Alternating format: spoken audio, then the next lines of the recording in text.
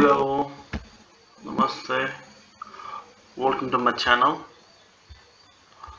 Today's topic is Diploma of Pharmacy versus Bachelor of Pharmacy.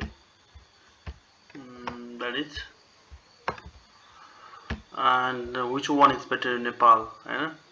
यसको आज म overall compare गर्छु टोटलमा यसको चाहिँ कोर्सदेखि लिएर फीदेखि कलेजदेखि लिएर हामी चाहिँ career after the diploma in pharmacy र ब्याचलर इन फार्मेसी. सो यो भिडियो चाहिँ एन्डसम्म चाहिँ हेर्नु होला हैन.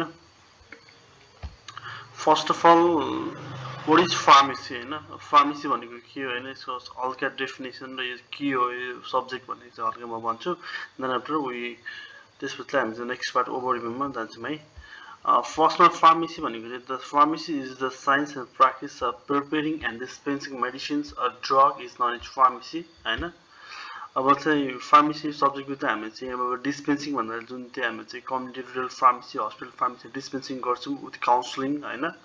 र हाम्रो चाहिँ फार्मास्युटिकल इन्डस्ट्रीमा हामी चाहिँ मेडिसिन जति पनि मेडिसिनहरू बन्छ हैन, that is the tablet, capsule, ओइन्टमेन्ट, jail, syrup, सस्पेन्सनहरू जति पनि छ नि त्यो सबै हामी त्यो कसले बनाउँछ, फार्मासिस्टले बनाउँछ. द्याट इज फार्मासिस्टले औषधि बनाउँछ पनि डिस्पेन्सिङ गर्छ पनि हैन. It includes both, that is preparing and dispensing हैन. जस्तै अब हामी प्रिपेयरिङ चाहिँ इन्डस्ट्रीमा गर्छौँ भनेपछि बनाउँछौँ, हामी चाहिँ डिस्पेन्सिङ चाहिँ हामी चाहिँ कम्युनिटी फार्मेसी रिटेल फार्मेसीमा चाहिँ हामी चाहिँ डिस्पेन्सिङ गर्छौँ हैन. That's a overview of that is the definition of pharmacy. अब चाहिँ diploma in pharmacy versus bachelor in pharmacy compare गरौँ है. यो चाहिँ के हो यो कोर्स है. फर्स्टमा चाहिँ अब diploma in pharmacy is also known as D pharma and bachelor in pharmacy is also known as be pharma हैन. फर्स्ट वान इज त्यो छ. सेकेन्ड वान इज चाहिँ हाम्रो चाहिँ लेभल अफ एजुकेसन भन्दा चाहिँ हाम्रो डिप्लोमा इन फार्मेसी चाहिँ हाम्रो चाहिँ इक्विभ्यालेन्ट +2 द्याट इज हैन अब 10+2 एन्ड हाम्रो ब्याचलर इन फार्मेसी भनेको चाहिँ हाम्रो युजी पनि भन्छ, अन्डर ग्रेजुएट पनि भन्छ हैन. अनि कोर्स टाइप भनेपछि डिप्लोमा भयो अनि हाम्रो ब्याचलर इन फार्मेसी डिग्री नै भयो. कोर्स ड्युरेसन चाहिँ diploma in pharmacy 3 इयर्सको, bachelor in pharmacy 4 इयर्सको हैन. त्यसपछि इन्टर्नसिप चाहिँ हाम्रो डिप्लोमा इन फार्मेसी पनि हुन्छ र हाम्रो ब्याचलर इन फार्मेसी दुईटैमा इन्टर्नसिप हुन्छ. अब इन्टर्नसिप भन्नाले हाम्रो चाहिँ अब डिप्लोमा इन फार्मेसीमा चाहिँ हाम्रो जस्तै अब मेबी हस्पिटल टुर हुन्छ हैन. त्यसको हस्पिटल टुर पनि हुन्छ, फार्मास्युटिकल इन्डस्ट्री पनि हुन्छ हैन. द्याट इज ट्रेनिङ नै भनौँ, just 1 week to 15 days 2 weeks को चाहिँ ट्रेनिङ हुन्छ डिप्लोमाको. अनि ब्याचलर इन फार्मेसीको पनि त्यो हस्पिटल एन्ड इन्डस्ट्री बोथ हैन. त्यो पनि जस्तै 2 weeks to 1 month को इन्टर्नसिप हुन्छ हैन. नत्र हाम्रो चाहिँ अब स्पेसलाइजेसन हुन्छ. हाम्रो चाहिँ डिप्लोमा इन फार्मेसी अब पर्टिकुलरली त्यो सब्जेक्टमा स्पेसलाइजेसन गर्छु भन्दा चाहिँ अलिकति त्यो चाहिँ पोसिबल हुँदैन. ब्याचलरमा चाहिँ हुन्छ. हाम्रो चाहिँ ब्याचलरमा हाम्रो चाहिँ नेपालमा थेसिस पनि गर्नुपर्ने हुन्छ हैन. त्यो चाहिँ एउटा हाम्रो चाहिँ लास्ट सेमिस्टरमा गएर चाहिँ हामीले चाहिँ अब कुन सब्जेक्टमा चाहिँ अब आफू चाहिँ फर्दर अब जाने हो हैन. जस्तै अब that is the hospital pharmacy, community pharmacy हैन, फार्माकोलोजीमा गर्ने हो कि हैन, त्यसपछि लाएर हामी चाहिँ फार्मास्युटिक्समा गर्ने हो कि हैन. जुन सब्जेक्टमा गयो त्यही नै हामी करियर पाथवे चुज गरेर हामी फर्दर जानुपर्ने हुन्छ हैन. अब इलिजिबिलिटीको कुरा गर्दाखेरि चाहिँ मिनिमम 3 ग्रेड इन एसई डिप्लोमा इन फार्मेसी हैन. ब्याचलर इन फार्मेसी पनि हाम्रो चाहिँ +2 मा हाम्रो चाहिँ मिनिमम C ग्रेड चाहिँ हुनु पर्यो है. त्यो चाहिँ एसई मा पनि C ग्रेड हुनु पर्यो अनि हाम्रो +2 पनि C हुन्छ. डिप्लोमा इन फार्मेसी अफ्टर एसई हामीले पढ्न पुग्छौँ भनेपछि ब्याचलर इन फार्मेसी चाहिँ हामीले चाहिँ अफ्टर +2. ओके. सब्जेक्ट चाहिँ हामीले फिजिक्स, केमिस्ट्री, बायोलोजी हैन यो हुन्छ. तर यसमा पनि हामीले कोर सब्जेक्ट पनि हुन्छ हैन. अनि यता bachelor in pharmacy physics, chemistry, biology हाम्रो यो चाहिँ हाम्रो चाहिँ फर्स्ट इयरमा चाहिँ हुन्छ हैन. त्यसपछि हाम्रो चाहिँ कोर सब्जेक्ट नै हुन्छ. जस्तै अब फार्माकोलोजी, फार्मास्युटिक्स, फार्माकोग्नोसी हैन, त्यही नै हो. यसमा पनि pharmacology, pharmaceutics, pharmacognosy in bachelor in pharmacy. अब एडमिसन क्राइटेरियाको कुरा गर्दाखेरि चाहिँ हामीले चाहिँ यो सिटिबी एडभान्स एक्जाम लिन्छ हाम्रो चाहिँ यो डिप्लोमा इन फार्मेसी. नेपालमा कतिवटा अटोनोमस बडी पनि छ हैन, जसले चाहिँ आफै अब सिटिबिटी नभइकन आफै अब एउटा जुन त्यो एकाडेमी अफ हेल्थ साइन्स हुन्छ तिनीहरूको त आफ्नै डिप्लोमा इन फार्मेसी हुन्छ. आफ्नै करिकुलम पनि हाम्रो चाहिँ डिफरेन्स फ्रम सिटिबिटी नै हुन्छ हैन. अनि उनीहरूले आफ्नै अटोनोमस बडी हुन्छ, उनीहरूले आफै इन्ट्रान्स एक्जाम लिन्छ हैन. अटोनोमस र सिटिबिटी इन्ट्रान्स एक्जाम भनौँ न हैन। जस्तै हाम्रो चाहिँ उसको चाहिँ medical education commission एमइसी common entrance एक्जामले लिन्छ, that is bachelor in pharmacy. पहिले चाहिँ हाम्रो चाहिँ 2-3 वर्ष अगाडि चाहिँ हाम्रो चाहिँ हुन्छ मेडिकल सरी कलेजहरूले चाहिँ युनिभर्सिटीले यी चाहिँ अब आफ्नो आफ्नो इन्ट्रान्स लेख्छ। अब रिसेन्टली चाहिँ हाम्रो चाहिँ मेडिकल एजुकेसन कमिसनले चाहिँ एमइसीले चाहिँ हाम्रो चाहिँ इन्ट्रान्स एक्जाम लाग्छ, that is the common entrance exam हैन। त्यो भयो। त्यसपछि be pharma versus be pharma course structure हामी के सब्जेक्ट पढ्नुपर्ने हुन्छ हैन। अब सब्जेक्ट इन्क्लुडिङ इन कोर्स करिकुलममा हाम्रो चाहिँ अब डिप्लोमा इन फार्मेसीमा चाहिँ हाम्रो first one is pharmacognosy and medicinal chemistry, pharmaceutics and pharmacology, pharmacotherapeutics and clinical and hospital pharmacy, then after community pharmacy and pharmaceuticals, that is the forensic pharmacy, social pharmacy and public health हैन। यो सब्जेक्टहरु mainly चाहिँ हाम्रो diploma in फार्मेसीमा चाहिँ यो सब्जेक्टहरु चाहिँ पढ्नु पर्ने हुन्छ हैन। जस्तै अब ब्याचलर इन फार्मेसीमा अभियसली हाम्रो चाहिँ अब धेरै नै हुन्छ सब्जेक्ट हैन। अब pharmacognosy, medicinal chemistry, natural product chemistry, pharmaceutical analysis and instrumentation, then after pharmaceutical technology and biopharmaceutics and dosage form design, clinic pharmacy and hospital pharmacy, forensic pharmacy, community pharmacy, social pharmacy and public health। यो सब्जेक्टहरु चाहिँ हामीले पढ्नु पर्ने हुन्छ हैन। हाम्रो course subject मैले पहिलाको भिडियोमा पनि मैले कुन कोर्स सब्जेक्ट हो फार्मेसी भनेर बनाएको छु हैन।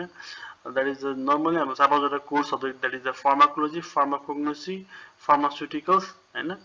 These are the core subject, main subject pharmacy भनेको यो नै हुन्छ हैन। टप कलेज इन फार्मेसी मैले चाहिँ डिप्लोमा एन्ड ब्याचलरको दुईटैको मैले टप कलेजको इन नेपाल फार्मेसीको भिडियो बनाएको छु, द्याट इज र्याङ्क वाइज हैन। सबै अब हामी चाहिँ अब नेपाल रिसर्च एउटा आर्टिकलदेखि मैले चाहिँ रिसर्च गरेर top pharmacy college in Nepal चाहिँ मैले बनाएको छु। So you can find in my channel हैन, अनि go and watch this video हैन। टप फार्मेसी कलेजको लागि त्यो भिडियो हेर्नु होला हैन, कलेजहरु सब कतिवटा छ भनेर। अनि फी स्ट्रक्चर चाहिँ हाम्रो चाहिँ डिप्लोमा एन्ड ब्याचलर इन फार्मेसीको चाहिँ यो चाहिँ मैले चाहिँ विदाउट स्कलरशिप छैन। अब यो चाहिँ टोटल पेइङ चाहिँ फुल फी नै भनेको diploma in pharmacy 3 lakh 4 lakh हैन, 3 इयर्सको, एन्ड ब्याचलर इन फार्मेसी 7,50,000 चाहिँ 4 इयर्सको हैन। यो छ, यसमा हल्का तलमाथि चाहिँ हुन्छ हैन, that depends upon the college. Then after our career options after D Pharma and B Pharma छ। career option after diploma in pharmacy हैन। फर्स्ट भनौँ opening retail pharmacy in your area. जस्तै तपाईले फर्स्ट ग्रेजुएट हुनुभयो, अब केही अब काम नपाए पनि तपाईले फर्स्ट आफ्नो ओन एउटा फार्मेसी खोल्न पाउनुहुन्छ। अरु चाहिँ हामी चाहिँ getting government and private job in hospital pharmacist, government र हाम्रो चाहिँ प्राइभेटमा चाहिँ अब त्यो भ्याकेन्सी कति धेरै नै अब प्राइभेटमा धेरै नै भ्याकेन्सी खोलिरहेको हुन्छ हैन। So you can find a job easily. Getting job in a pharmaceutical industry as आइपिक्यू pharmacist हैन।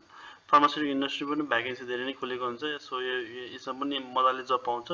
To work in a community pharmacy, opportunities in health related NGOs and आइएनजिओज हैन। यसमा चाहिँ अपर्च्युनिटी पाउने चान्सेस धेरै हुन्छ। अनि फार्मेसी सुपरभाइजर डिटिए हैन, that's very tough to get job at डिटिए हैन। धेरै नै गाह्रो हुन्छ, यसको लागि एकदम प्रोफेसनली धेरै नै चाहिन्छ। And then after pursue higher education, that is bachelor in pharmacy. अब हाम्रो फर्दर हायर एजुकेसनको लागि पनि अब जान सकियो। अब डिप्लोमा पछि हामी ब्याचलर इन फार्मेसी हैन, यो छ।